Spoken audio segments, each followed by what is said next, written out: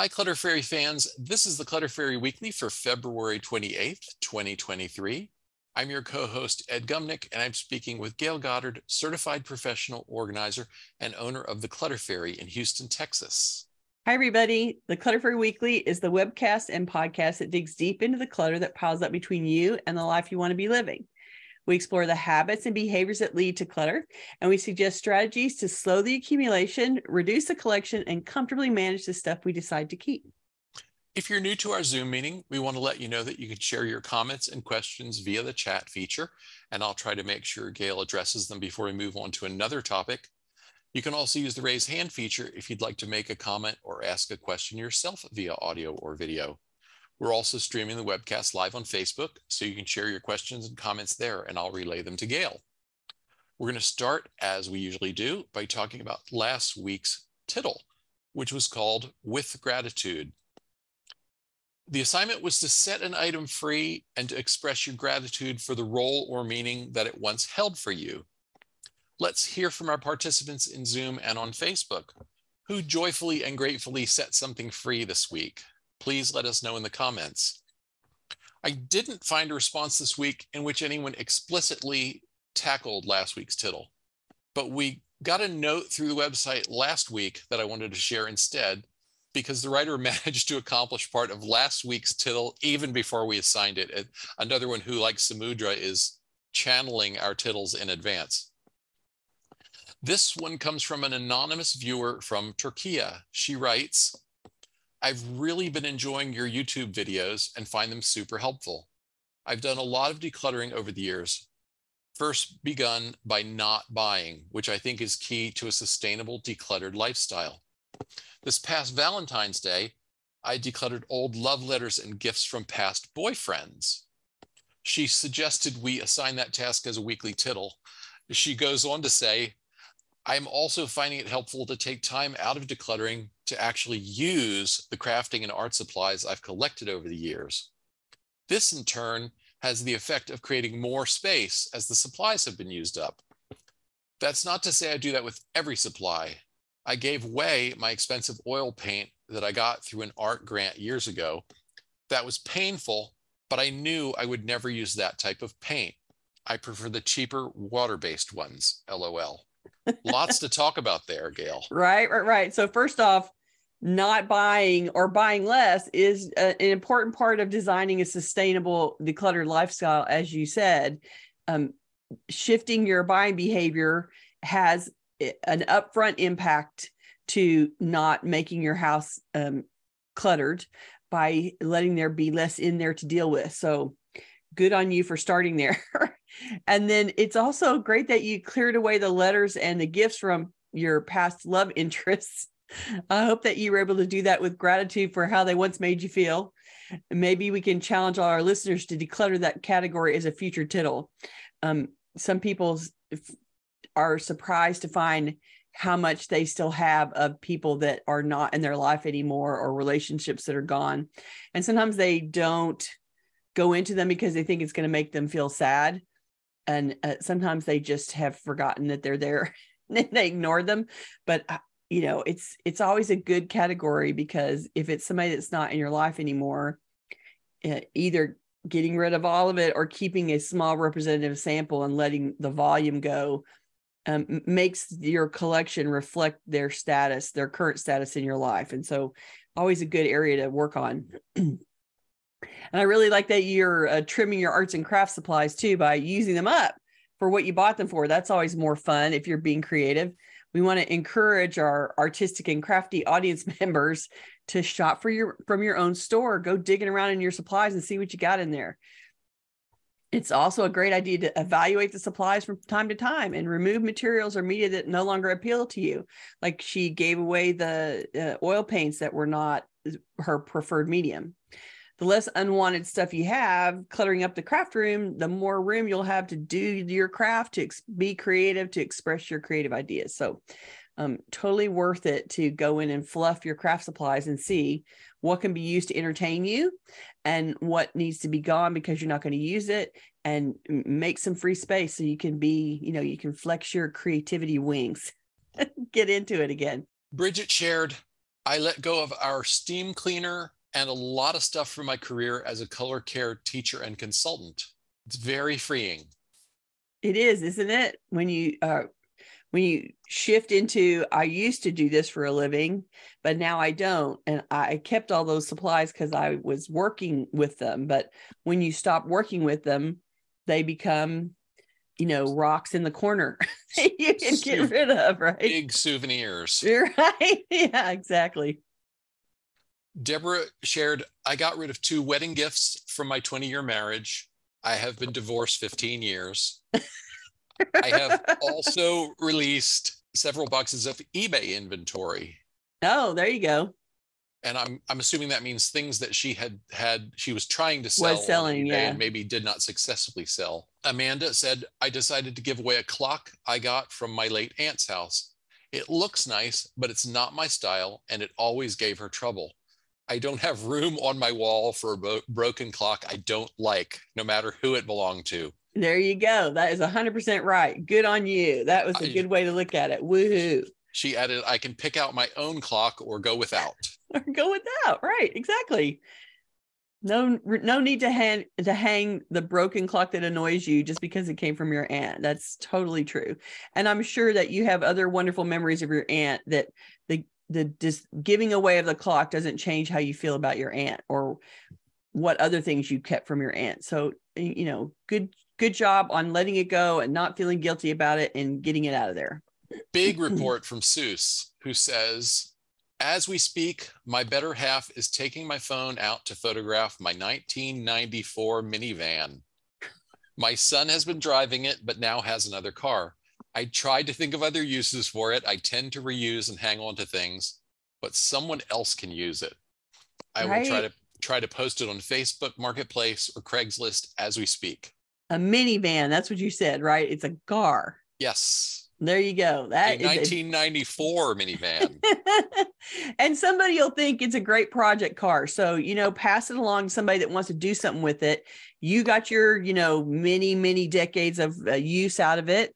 And you can now send it along and let somebody else play with it, turn it into something, make it into an art car, refurbish it and put it back to, factory specs, if that's their thing.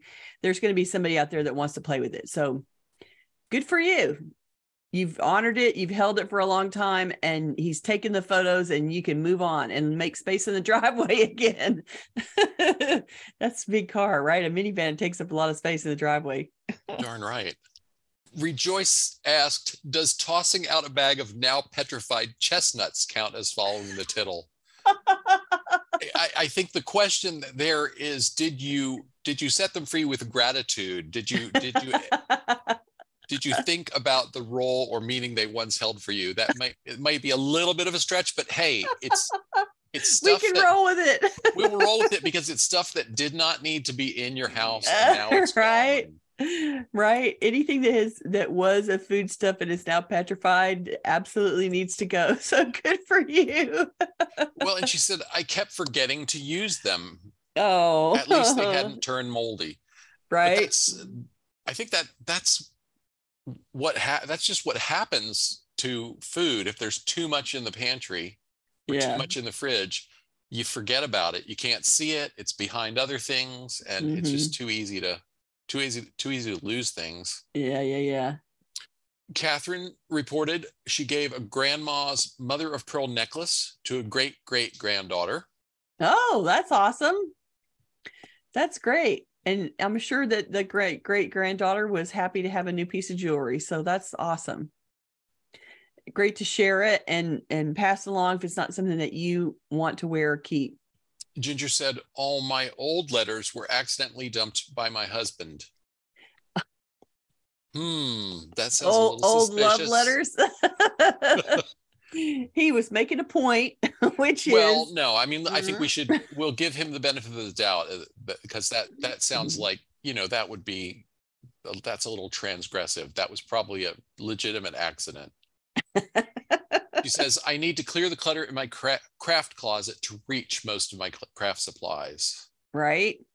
And I have to tell you that that's I mean, a craft closet is just like a clothes closet. If you can't walk into the closet and reach the stuff, you've effectively cut yourself off from using it. And so it is very important to keep the closets usable and not be throwing stuff on the floor so you can't even get in there. So go in and dig out the floor first, and then you can get in and see about the rest of the stuff that's in there. It is not a space that you fill up 100% and expect to be able to use. And so you want to convert it from storage only to active use. And how you do that is you give yourself access again. That's a good goal, to be able to walk in and get to things so that you can see what's there. That's a good primary goal to focus on right now. Ginger added, it really was an accident. Other keepsakes were with those letters, and they went also. Still a little sad about it. Oh, okay. It is rough when you pout with you. Decluttered without intending to. Right. Unfortunate. Well, and it's a small collection, and it could have been that you got decluttered by Harvey and half of your house went out into the front yard. So it's a small collection, and I'm sorry that you lost some mementos. That's always a sad thing. Lots of progress reports this week. Emily Sue said, made the decision to donate my late grandmother's fine bone china set. It is a sentimental item, so the decision was hard but necessary. And created some room, and so that you're not the steward of the china set anymore, and passing it along to let someone else take care of it. I hope that you took some pictures or kept a teacup or something along that line, so that you have some, because it sounds like you still feel a little attached to it. So I hope that you gave yourself a way to remember them and before you pass them on. And good for you for facing that hard decision and still accomplishing it. It's hard, but you're right, it's necessary, and it takes some effort and will, and I'm glad that you were able to do it. Okay, one more comment and then we'll get on to the main event. Pat said, after my successful garage sale last weekend, where I made $277, I gladly gave about 80% of the leftovers to a reseller. Excellent. And let them take it away. Wonderful. Good job. Very good. Living on a fixed income or struggling to make ends meet puts professional organizing help, custom storage solutions, and expensive products out of reach for many of us. But a tight budget does not have to be an obstacle to the organized life you want to live. Today, Gayle is going to offer suggestions for lower cost or free strategies and solutions for the do-it-yourself organizer on a modest budget. So let's start with our survey results. To get a sense of what kind of human resources they have available, we asked our audience to describe the help you've received in managing or organizing projects. And 45% of you, so just under half, have been solely responsible for decluttering or organizing your own homes. We feel your pain, and we're always here to support you, so at least you don't have to feel like you're doing it on your own. We want to be your silent partner in the background if you're doing it by yourself. 25% have enlisted other family members, other members in the household to help. 9% have hired a professional organizer, and another 9% answered other, and then mentioned resources like Volunteers for America, having an accountability partner, veterans free pickup, or various paid helpers. And then another 9% have gotten help from friends or family from outside the household to work on their projects. So people that don't live in the house currently, but are your friends or your family members that come over and help. This is the category that's always fraught with, with difficulty. Before you go on, it occurred to me this week that we may not have really told our podcast audience enough about the surveys. We've been quoting the surveys for the last several months now, but wanted to make clear to podcast listeners or just members of our audience who are not on our mailing list or maybe not following us on Facebook. We've been doing a survey each week that is about the topic for the coming week, and we post those. We were doing them in Google Drive. We've recently started posting them on our website. And so if you visit our website, you can find a link to the survey for next week. It usually goes up sometime Wednesday or Thursday. And yeah, visit clutterfairyhouston.com. You can also hold up the subscribe card, because if you visit cfhou.com/subscribe, you can join our mailing list, and then you'll get an email each week that announces next week's topic and has a link to the survey that you can take. We're having a lot of fun with that, and I think our audience is enjoying it and really responding to it. Gives us lots and lots of great input on topics that people want to hear us talk about.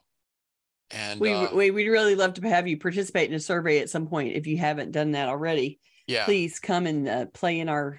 They're short and sweet. Doesn't take a long time. There's usually somewhere between 5 and 10 questions, and we're just looking for your experience. And all of the content questions are optional. The only one you have to answer is the one giving us permission to either share your responses publicly or with your name, or share them anonymously, or not share them at all. That's the only one that is required, unless you click the button that says, I would like to be added to your mailing list, in which case we need your email address. Okay, enough of that. Go on, please. Okay. So we also asked our audience to describe an organizing product, resource, book, video, or other solution that you bought but never used for the intended purpose. And here are a few of our favorite responses. Lynn shared that years ago, I bought my mom a decluttering video from the Slob Sisters in hopes she would get some inspiration to declutter her stuff. She watched it once, had a good laugh, and never did a thing to declutter. She just bought more storage containers and furniture to hold the stuff, but there was never enough storage to contain it all. Yeah, that was a failed video inspiration. Another anonymous viewer said, I paid a professional organizer to review my space and provide me a written plan. I received the plan, but never implemented it. The greatest barrier was my inability to declutter at the pace the organizer thought I should be moving. So for me, the problem with that is implementing the plan should be at the speed that you are able to do it.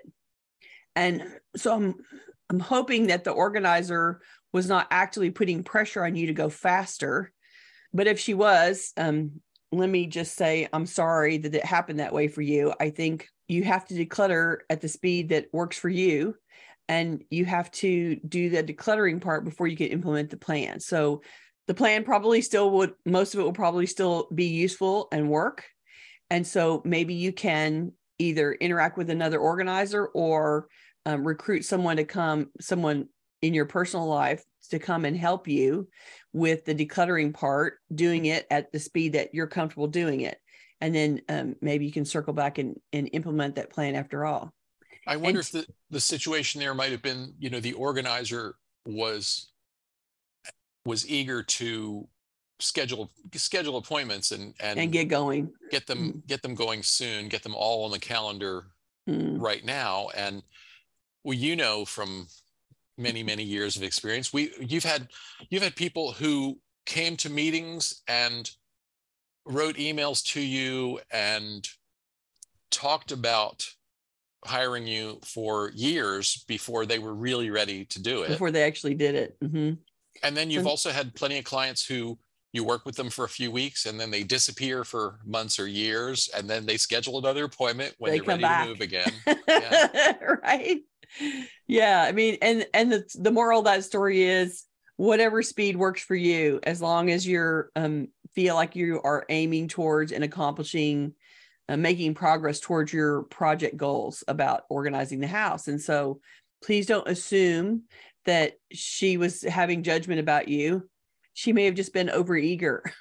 We like to organize. We think it's fun. So she may have just wanted to get in there and play with your stuff and help you organize it. She may have just been super enthusiastic.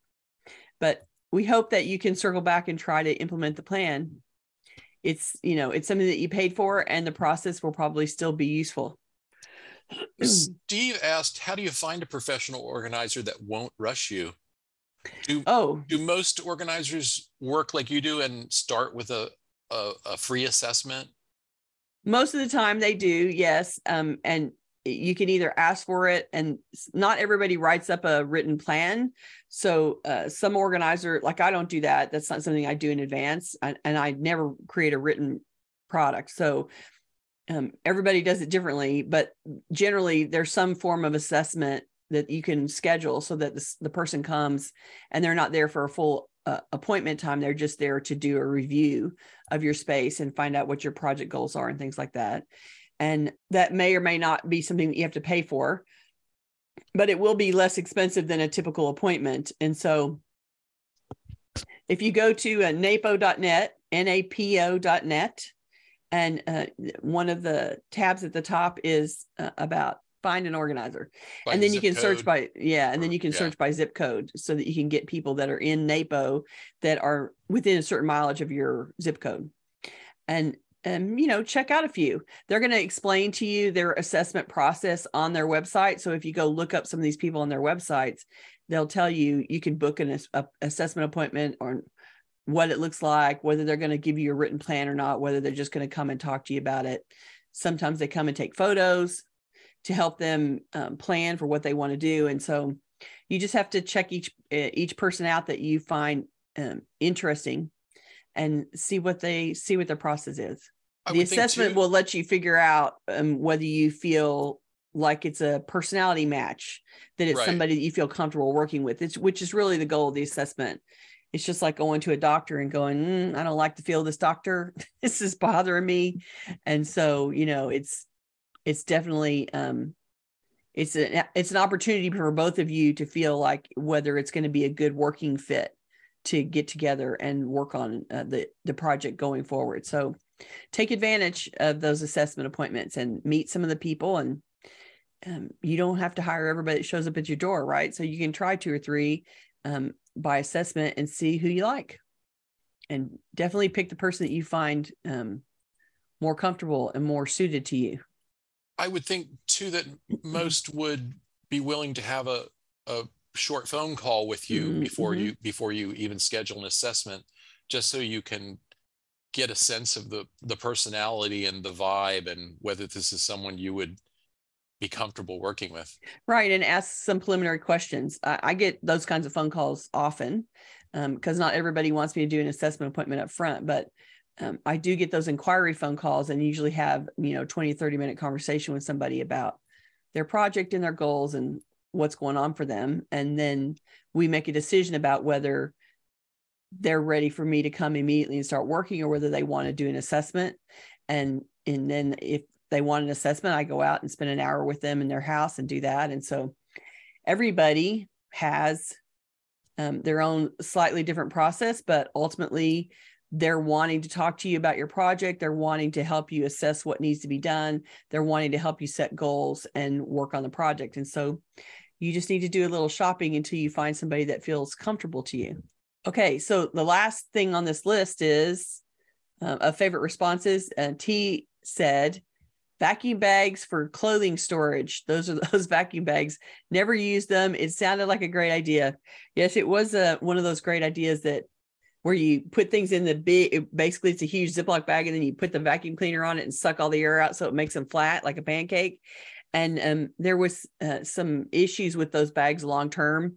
They wouldn't stay squashed for an extended period of time. They would stay squashed for some amount of time, and then ultimately one of the seals would leak, and then it would fill up with air again. It would expand. And so they did have some problems over time as a long-term thing. And, some people just didn't like stacking the flattened bags too. So it was one of those, it seems like it's a great idea. And in execution, it wasn't necessarily a great thing.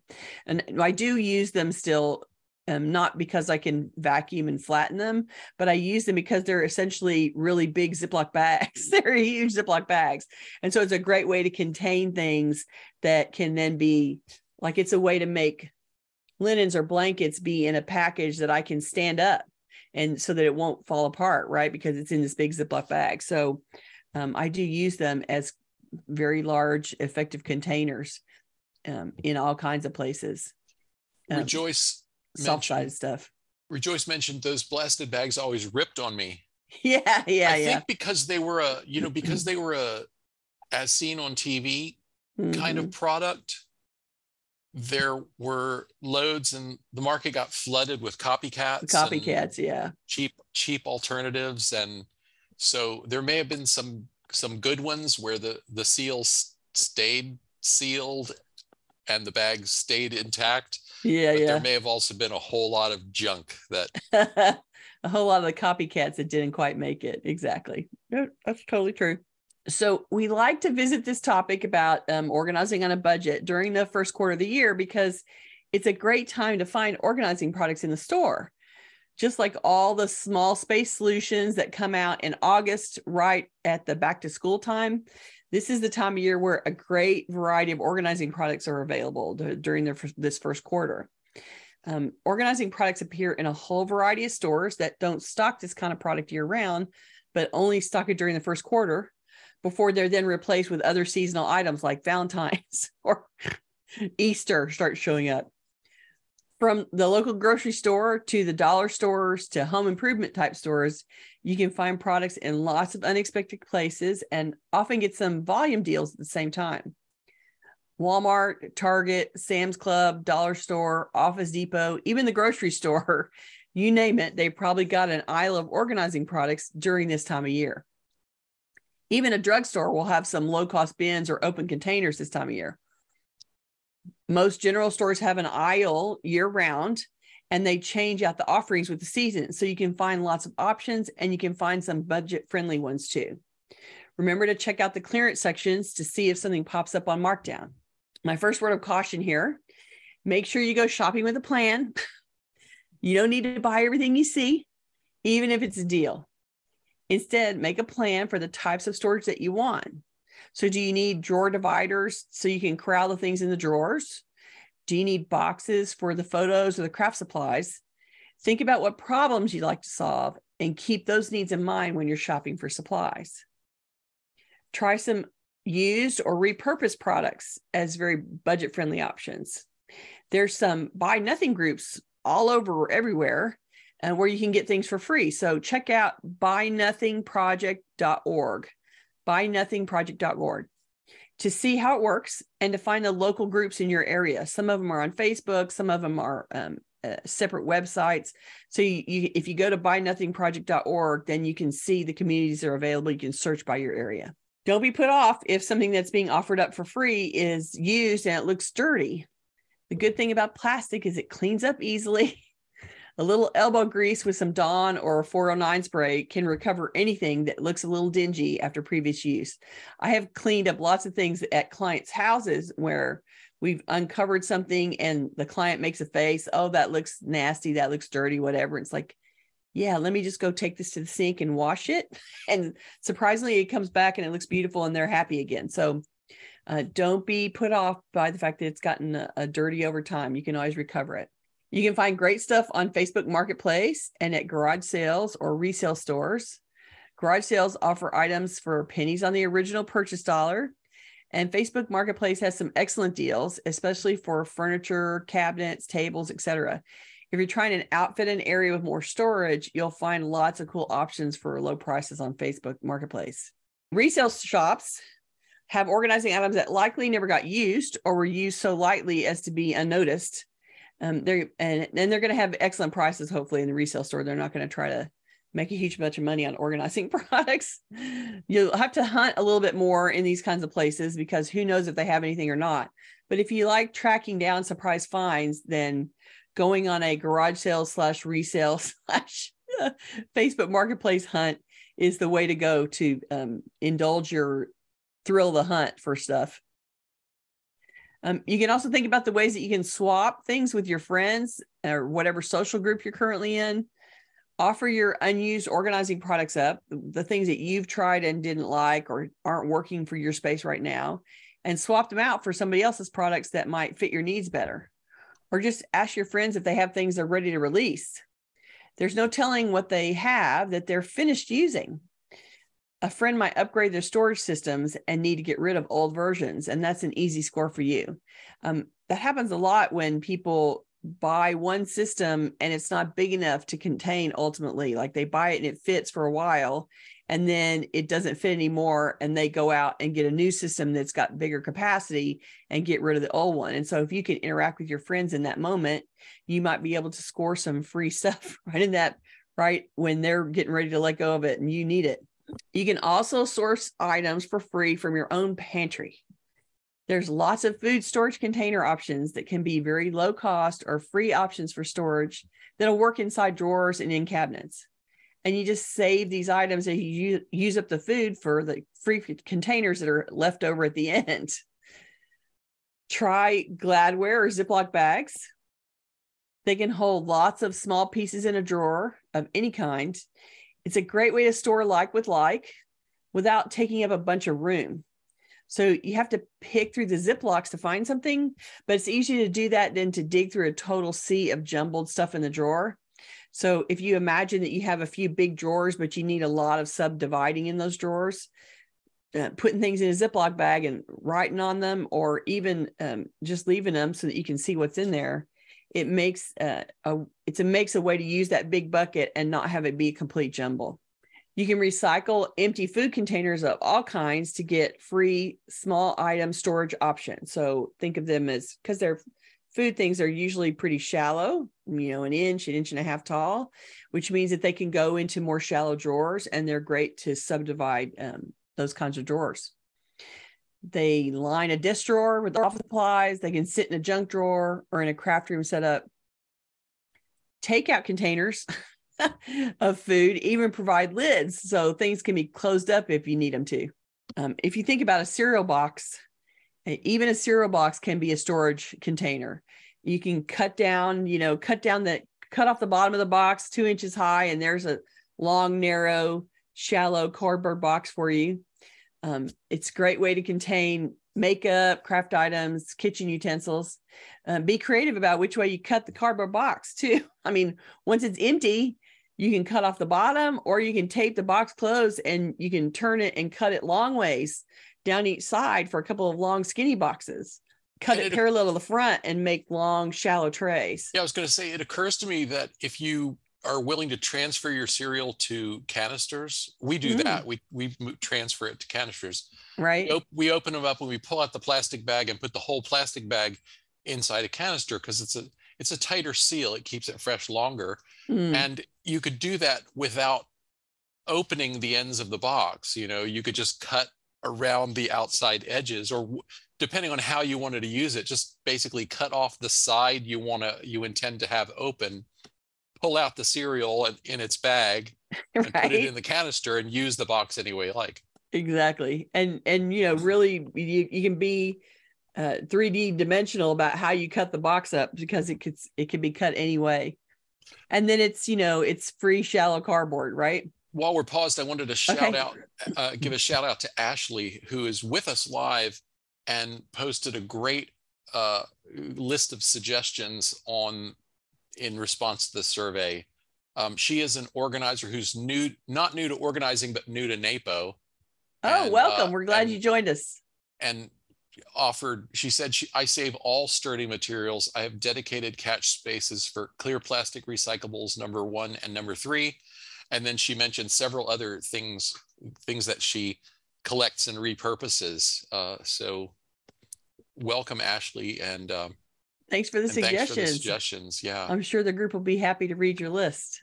Okay. Don't forget all the shipping boxes you got coming. Those of you who are Amazon shoppers who get things shipped to the house, that they send all those little bitty boxes for those little one-off things that you buy. So they can be reused for free, obviously. And if you want to, you can decorate them to make them more fun. Don't forget that the liners of a box are just as useful as the boxes themselves. Sometimes you have a box, and then inside the box is a liner that is also the shape of the box that can be used separately from the box. So don't forget to dig through those. Don't forget about your jewelry collection in the closet. So I bet you have a lot of little jewelry boxes, little tiny jewelry boxes sitting empty in the closet because you took the piece of jewelry that you bought out, but you couldn't bear to throw the box away. So there's probably lots of little jewelry boxes out there that can be opened up, and the box and the lid from the box can be used as separate little containers. Those would be perfect inside a desk drawer to sort little office supplies, in a craft room to sort various kinds of crafts. Those would be a great free short-term category in the craft room that, you know, after you live with it for a while, you might want to buy something more permanent, but they would be a great, they're sturdy enough to hold some stuff, and you can lay them out in a drawer or on a shelf and fill them up, and they'd be very useful for that. Mayo jars, cut down milk jugs, soup cans, mason jars, they can all be used as containers of small items. And they're better if you can easily get your hand in the jar. So a wider mouth is better. But even if you can't, you can pour the contents out when you want something. So those jars are definitely will make give you a free container to subdivide, and particularly in your craft room, because a lot of those jars are going to be clear. If you're one of those people that has been making or saving jelly jars, mason jars to do your own canning in, and you don't do that canning anymore, there's a whole set of, 12 or 15 or 24 or 48, however many you got out there, of jars that can be available to be repurposed for, particularly in the craft room. Rejoice shared the clear plastic clamshells that hold fresh greens make good storage organizers in drawers or under the sink.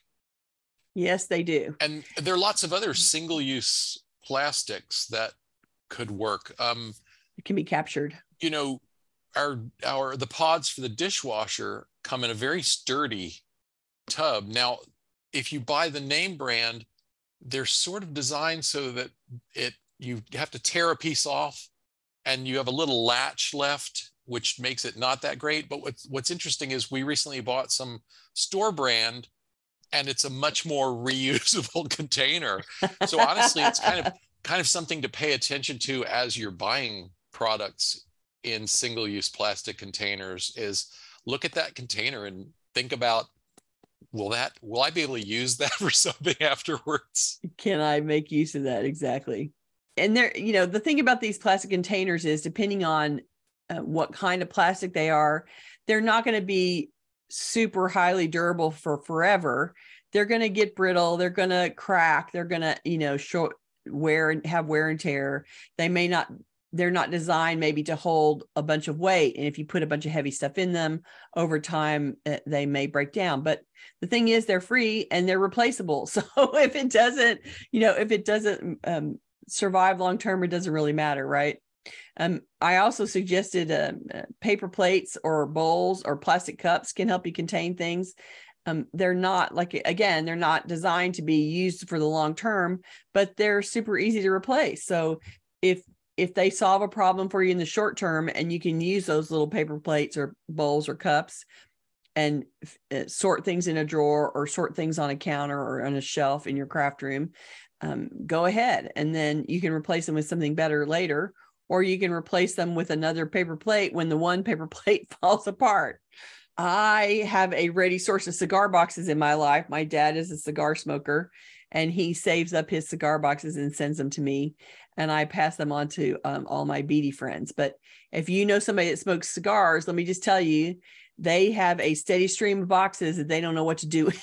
So if you know somebody, you can go find them and beg them for their supplies, and they will be, they work through a certain number of them every year, and they can hand you over that collection, and they'll be happy to save them for you and give them away, because they really, those boxes are really very sturdy, and sometimes also fun and decorative, and they all have lids of some kind. And so it's totally worth saving them if you know somebody that smokes.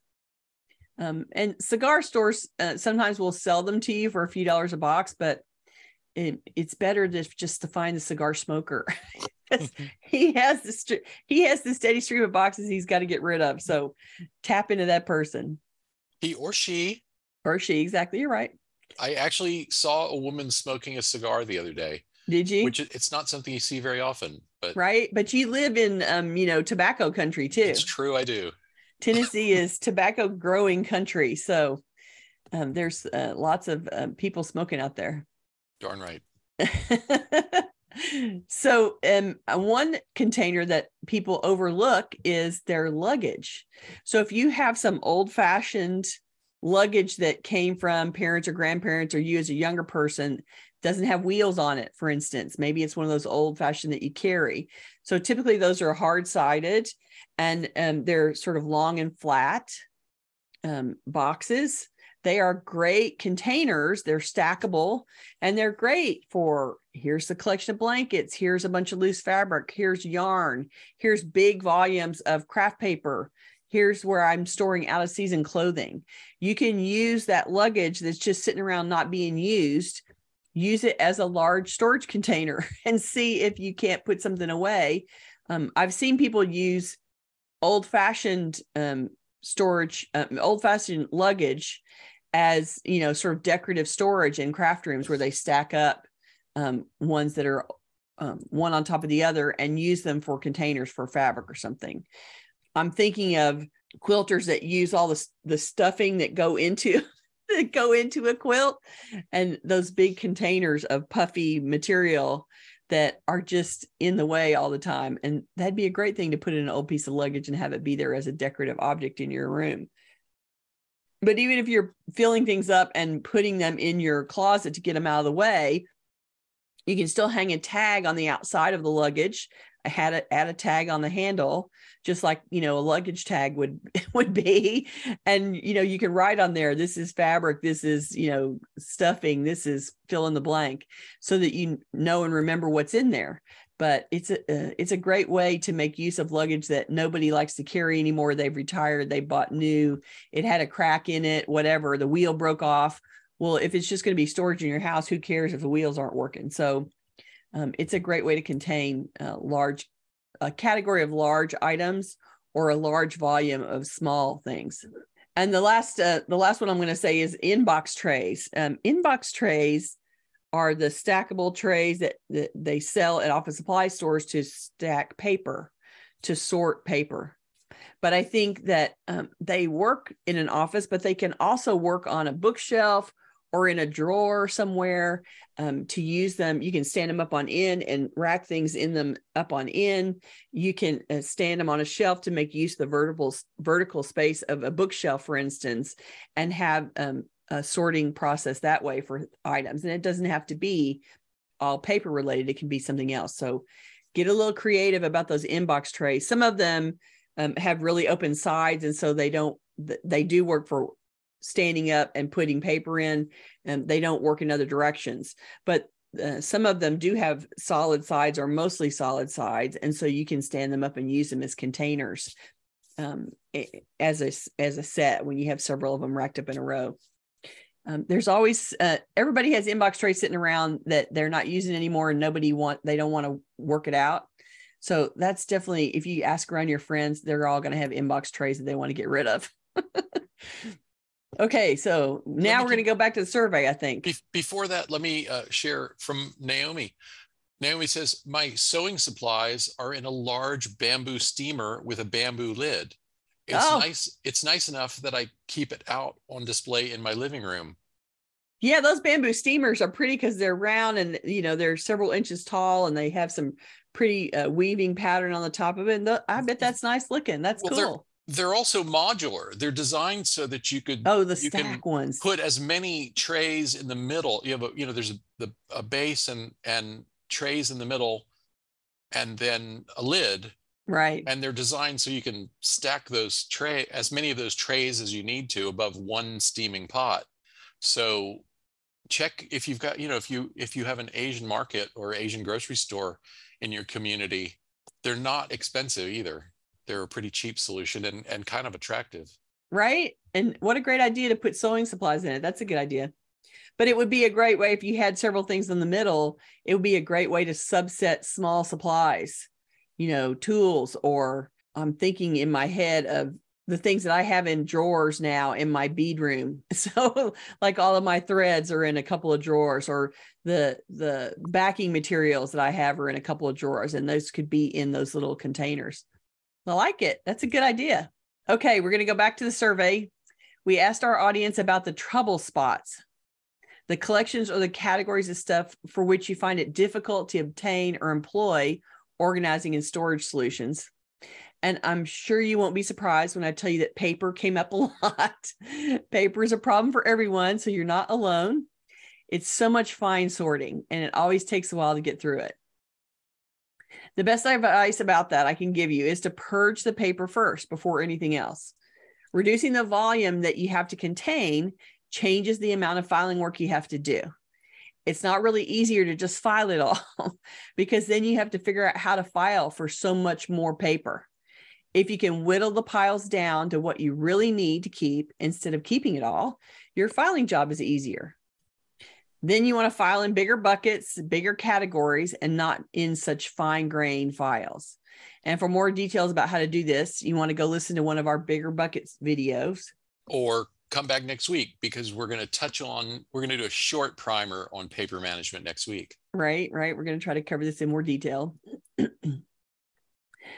Michelle shared that she has trouble with miscellaneous stuff since it defies her like with like systems. So there's always a few miscellaneous things in your life that seem to stand on their own. So first, I challenge you to step back and see if maybe a bigger category might then include one of your miscellaneous items. And beyond that, I think it's fine to have a miscellaneous category.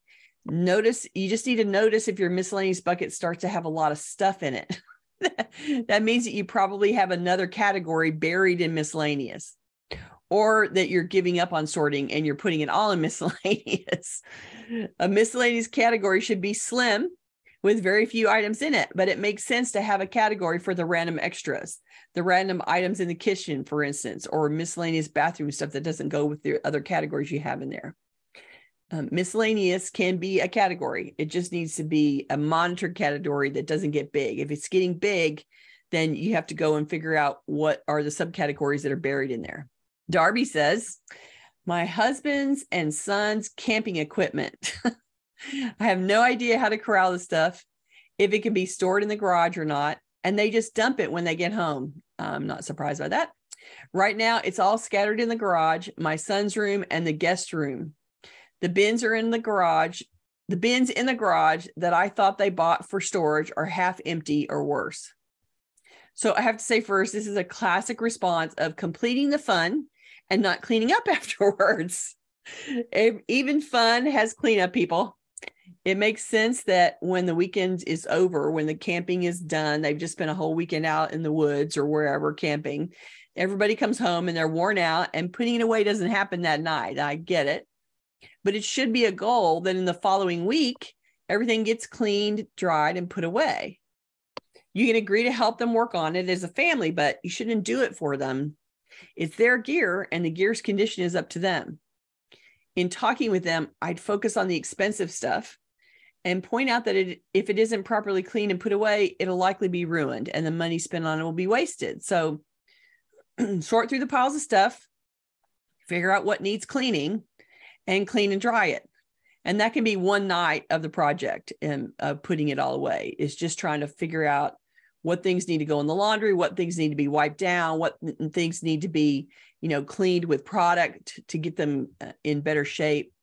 That cleaning process, when you've been out in the woods, is likely dirty and messy and muddy, and there's lots to get rid of. So focus on cleaning first and let that be one night of the project.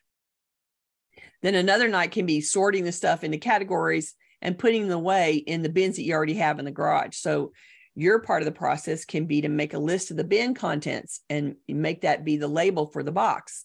Tape it on the inside, on the end of the bin, and then let your boys stack them up where they go in the garage or in the house.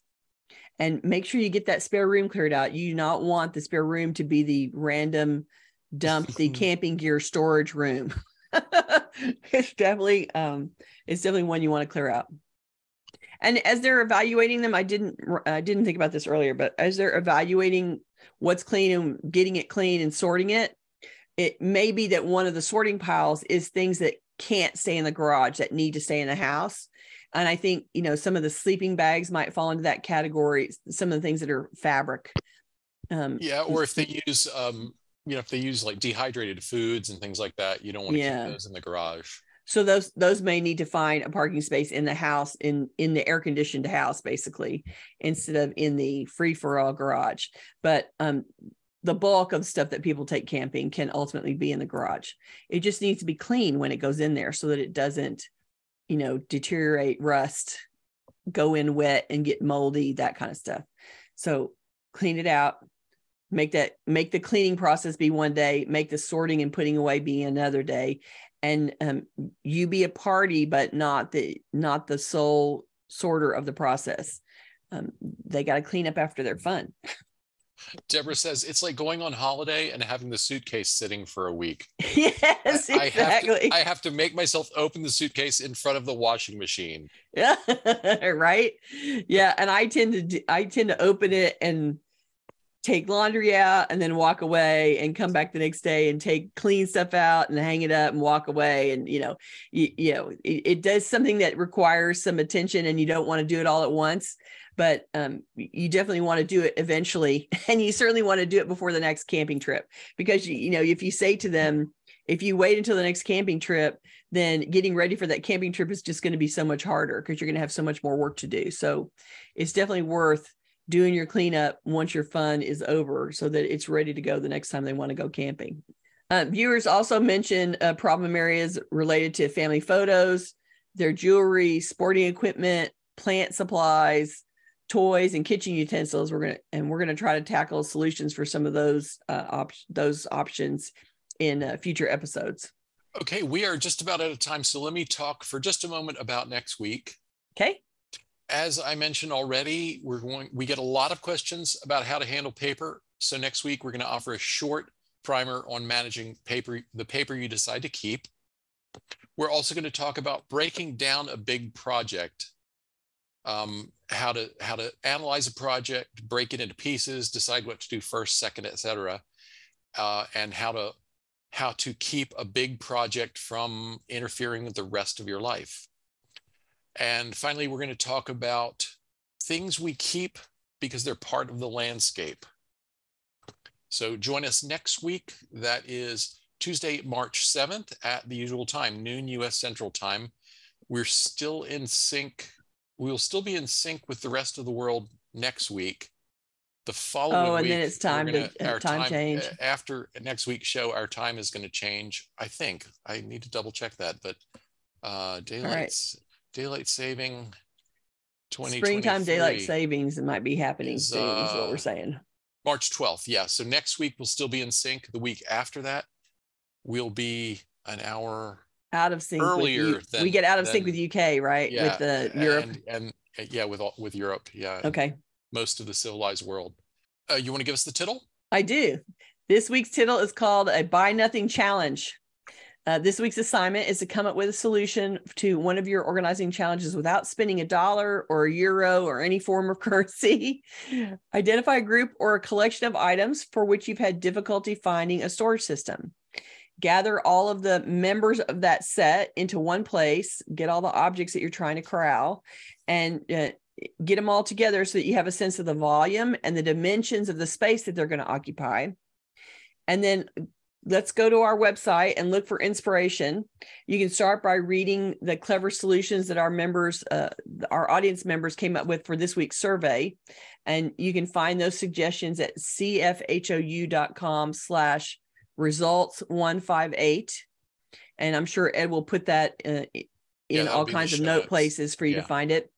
But generally, our audience members made lots of suggestions of clever, free, low cost, no cost storage solutions. And so go search in there for some ideas, and then go shopping in your own store. Check your closet, your attic, your basement, the garage, wherever you keep stuff that's not in use, wherever you go stash things that you don't want to look at anymore. We bet that there's some storage solutions in there that might be useful that you could reuse, repurpose for another use. Don't be afraid to consider unusual options. No box, bin, carton, jar, tray, or piece of unused furniture should be off limits. Or cereal box. Or cereal box, right? And if you're still stumped, describe the problem that you're trying to solve to your friends, your family members, or your local Facebook Buy Nothing group to see whether you might crowdsource the perfect answer from there. So particularly the Buy Nothing group, if you go and say, I'm trying to solve this problem, does anybody have something? And let all of those people think about your problem and see if they have something to give you, and see if somebody can come up with a solution for you. So give it a shot, try to solve the problem without spending any money, and come back and tell us how it went. We will look forward to hearing about it. If you're watching this on YouTube, we would love for you to join us live. To get notifications about upcoming events, we invite you to join the meetup group by visiting cfhou.com/meetup. You can also follow us on Facebook by visiting cfhou.com/Facebook, or join our mailing list by visiting cfhou.com/subscribe. We promise we won't spam you. You'll get typically 2 emails a week, one of them telling you that the video and podcast have been published, and another one telling you reminding you next week's topic and announcing the survey. So we highly encourage you to join our mailing list. We'd love to hear from you. Please keep those questions, topic suggestions, and comments coming on YouTube, Facebook, or anywhere else that you find us. You can always reach us through our website at clutterfairyhouston.com. Thanks, everybody, for joining us today. We hope that you got inspired to do some low-cost organizing this week, and you'll go tackle it and come and tell us about it next week. We're excited to hear, and we will see you next week. Stay warm, people. Bye.